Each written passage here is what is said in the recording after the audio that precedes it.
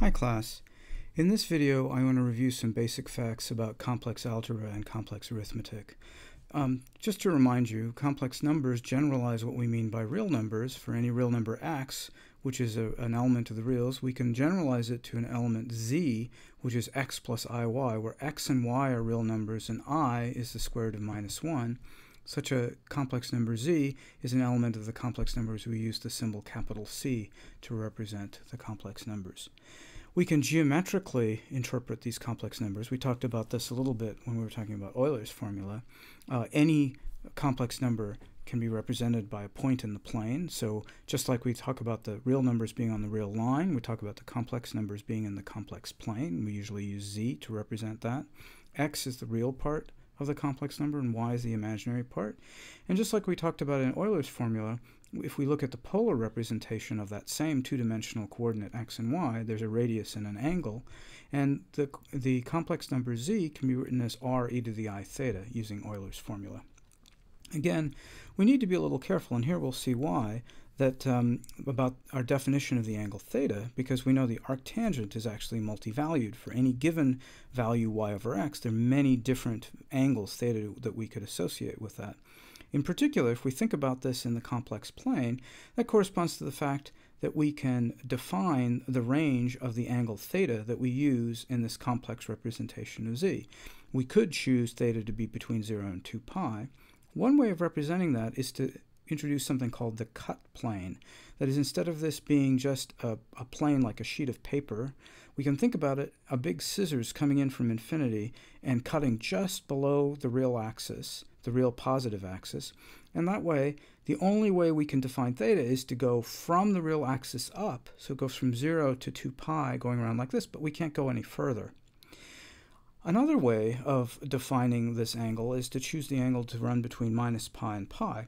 That corresponds to the cut. Again, think about a big scissors coming in from infinity and cutting a sheet of paper along the negative real axis to the origin. Then it's separated here, and then theta naturally runs from pi on this side to minus pi.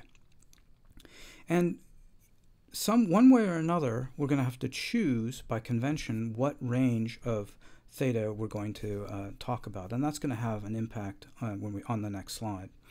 Now, for any given complex number z, we can define the complex conjugate, z star or z bar, as basically you take the imaginary part and change the sign, so it's x minus iy.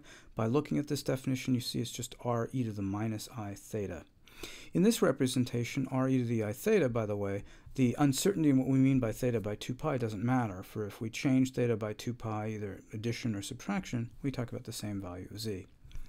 zz star or zz bar is just the value r squared, which is just x squared plus y squared, the sum of the real and imaginary parts squared, and that's known as the norm of the complex number squared, just like the norm of a vector.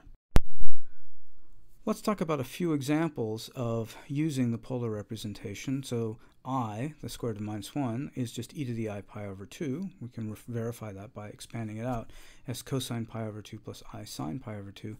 But this angle pi over 2, as we talked about, we could equally well call it pi over 2 plus 2 pi or pi over 2 minus 2 pi, etc.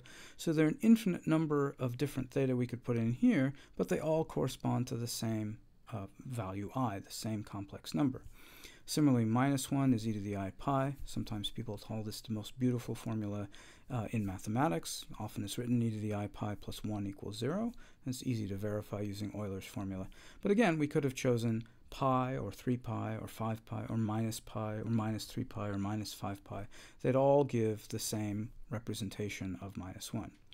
Now, that doesn't matter when we're just talking about the complex number itself. But if we think about taking the complex number to a fractional power, like taking the square root, taking it to the 1/2 power, then the angle that we use actually matters. So if we think about I to the 1/2, if I use this representation, e to the I pi over 2, I get e to the I pi over 2 to the 1/2. And remember our rule, when we exponentiate something, we just multiply the exponent. So this is e to the I pi over 4. And we can work this out. It's 1 plus I over the square root of 2. It's worth just doing a little algebra to show that 1 plus I over 2 squared actually gives you I when you square it. But instead of pi over 2, I could have chosen pi over 2 plus 2 pi. If I do that and I take the square root, I get e to the I 5 pi over 4, which is not the same as this. In fact, it's minus 1 plus I over the square root of 2. So we see that the ambiguity in the angle, the ambiguity in the argument, if you want, of the complex number, is just the same as it gives us exactly the number of square roots we know we need to have. We know that if we take 25, for example, and take the square root, it could be either plus 5 or minus 5. Both of those numbers square to be 25. There are two square roots. This is sometimes referred to as talking about two branches of the square root, and we'll talk a little bit about that on the next slide when we talk about the logarithm. Similarly, if we talk about the third root, that's like taking the third root of some number, r e to the I theta. It doesn't matter what theta is or what r is. Again, r is the modulus and theta is the argument of the complex number z. We took the third root, we get r to the 1/3 e to the I theta over 3. We need to choose some convention for theta. So, for example, let's take theta between 0 and 2 pi. But if I do that, in the argument, I could have used theta, whatever this theta was, I could have used theta plus 2 pi. That shifts the cube root by e to the I 2 pi over 3. Or I could have chosen e to the 4 pi, theta plus 4 pi. That shifts the cube root by e to the I 4 pi over 3. This corresponds to the 3 third roots that we know that a number can have. If we take a cube root, we should have 3 different possibilities. And these are what the 3 different possibilities are. They correspond to taking 3 different choices for the argument. What if I did one more? If I did theta plus 6 pi, it would shift by e to the I 6 pi over 3. But e to the I 6 pi over 3 is e to the 2 pi I, which is known to its friends as 1. So this pattern will give us 3 different roots, and then it'll start repeating again and again. And this shows us that the third root of a complex number has actually 3 branches, if we think about this function.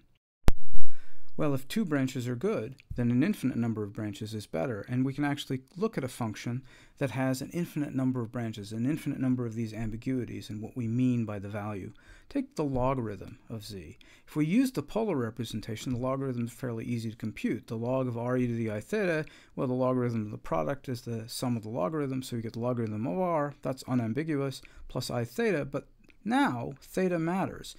If we had e to the I theta, shifting theta by 2 pi doesn't matter at all. But when theta appears explicitly, as it does in the logarithm, then we have to define very carefully what branch of the logarithm, how we're going to define the theta associated with the logarithm. And so, in fact, in this case, there are an infinite number of possibilities. We could take theta if we choose by convention theta to run between 0 and 2 pi, or you could take theta plus 2 pi, theta plus 4 pi, theta plus 6 pi, or theta minus 2 pi, theta minus 4 pi, theta minus 6 pi, and all of these are legitimate logarithms of the same complex number. The log function has an infinite number of branches. So this means when we actually run into the logarithm in a physical problem and we, for whatever reason, are interested in thinking about analytically continuing it to the complex plane, we have to think carefully about how theta is defined implicitly. Normally it's defined because we're usually taking the logarithm of some physical quantity that's a real number, and therefore theta is 0, and therefore we want a definition of theta which is continuous as theta varies from 0. So usually in physics we'll be taking the branch of theta where theta runs from minus pi to pi. Then theta doesn't change discontinuously along the real axis at theta equals 0. In mathematics, it's usually conventional to take theta to run between 0 and 2 pi.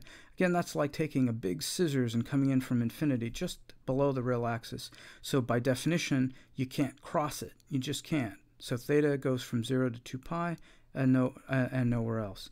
The problem with this definition is it's not continuous right along the real axis. If we go above or we go below, we get 2 very different answers because we have to cross this branch cut.